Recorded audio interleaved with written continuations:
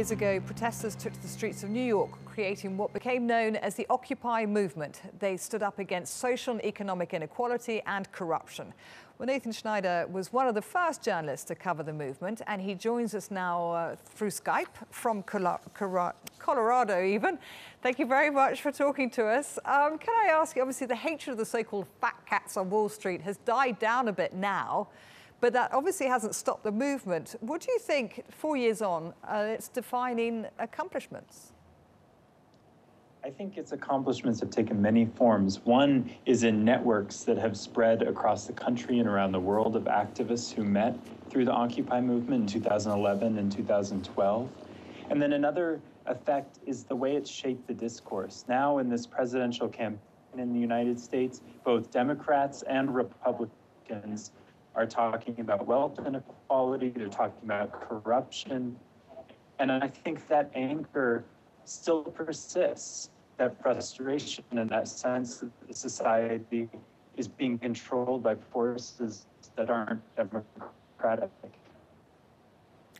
Do you think that that anger that you're talking about has shaped the cohesiveness of the Occupy movement? How cohesive is it now? Well, at this point, you have to distinguish between the moment and the movement and the broader struggle around the issues that it identified. The moment has definitely passed. Happening in 2011 and 2012, those particular communities, that particular strategy and tactic, that has passed. But a lot of the networks that were formed during that time are continuing to develop in struggles around climate, around democracy, around the struggle for Black lives now, brutality, and mass incarceration. So in many, many forms, this story is continuing to develop. What role do you think then that the Occupy movement can play now in this sort of current and economic climate, not just in the US, but around the world? I think the important thing right now is to keep telling the stories of these popular movements and to remember that that people can rise up and people can make a difference in all sorts of ways wherever they live.